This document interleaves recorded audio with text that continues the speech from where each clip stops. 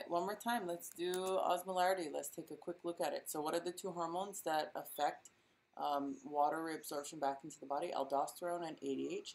Aldosterone drags in salt and water, so it changes blood volume, blood pressure, and affects blood pressure.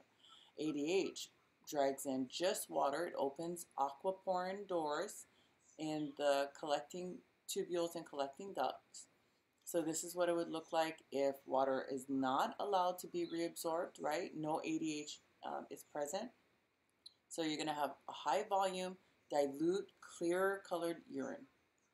What happens when ADH is present? We said it opens the doors to allow water to move back into the body. Now you're going to have, because water is being reabsorbed, you're going to have a low volume, concentrated, probably yellow urine, and it's a high osmolarity.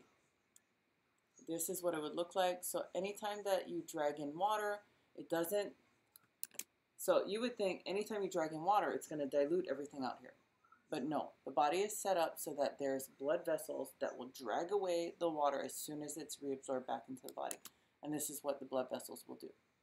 Anytime water comes in, it'll be dragged back into the blood so that it doesn't dilute the concentrated layers that are set up in order to allow this to all occur. And then that's pretty much it. This is a dialysis machine, and what it does is it filters the blood. It does the job of what the kidney would do. When the kidney fails, we need dialysis, and this can be anywhere from 3 to 6 hours, 3 times a week.